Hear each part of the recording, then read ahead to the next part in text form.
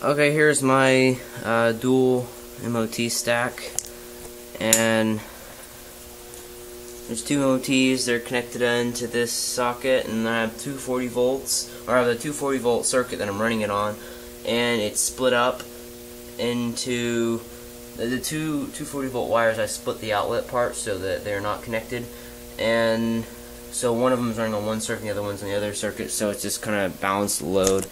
It has the balanced load, and you can see arc there.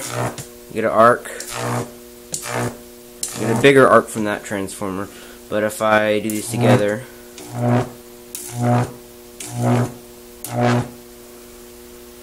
it makes a huge arc.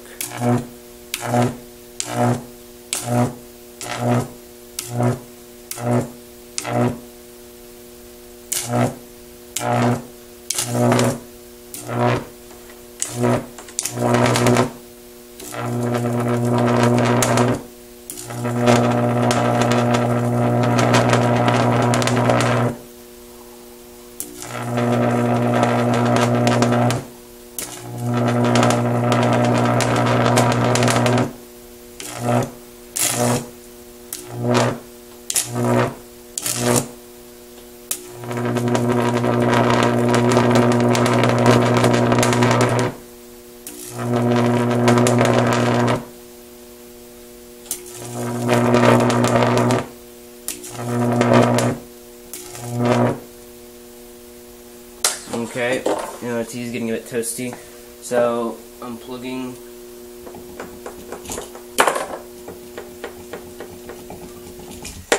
each of the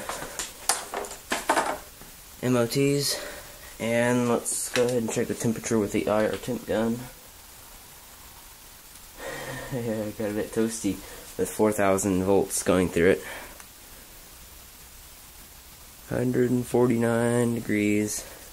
If I want to do this much more, I'll put them both under oil.